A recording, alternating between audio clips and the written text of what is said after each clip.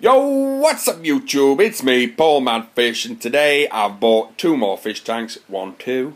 Identical tanks. These are, one's going to be a fry tank, and one is going to be a planted tank with a species of fish you don't see much of on YouTube. Put your guesses below in the comments box. So I just thought I'd show you what I bought. The tanks themselves, like I say, they're only a nano tank, but they're quite a good quality tank. They come with a built-in weir section at the back. That light, if I put my arm in front of it, that'd be better.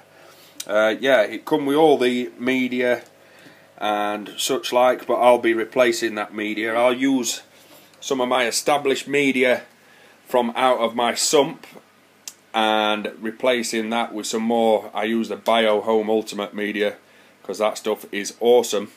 So yeah, I'd like you to try and guess what fish I'm going to put into it, and hopefully you'll watch this planted tank grow. I've been useless with plants in the past because I use RO water, whereas I'm not going to do RO water in this. I've actually bought, in fact, let me reach in here, I bought some Tetra Easy Balance. This is a tap safe product, dechlorinating thing.